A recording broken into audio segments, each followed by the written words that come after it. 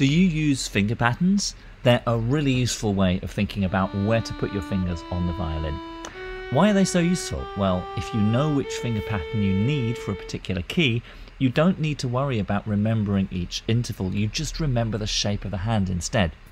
Here's finger pattern 1. This pattern is a good place for beginners to start because it's the pattern we use for the G, D and A major scales in the first position.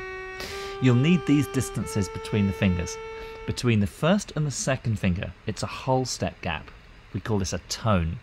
The second and third finger are close together, so that's just a half step gap or a semitone.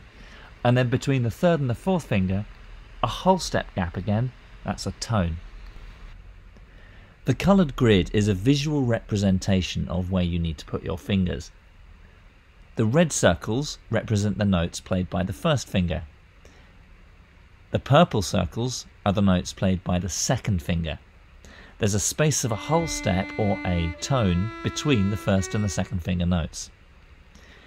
The second finger notes and the third finger notes, that's the yellow circles, don't have a whole step between them. They have the space just of a half step or a semitone.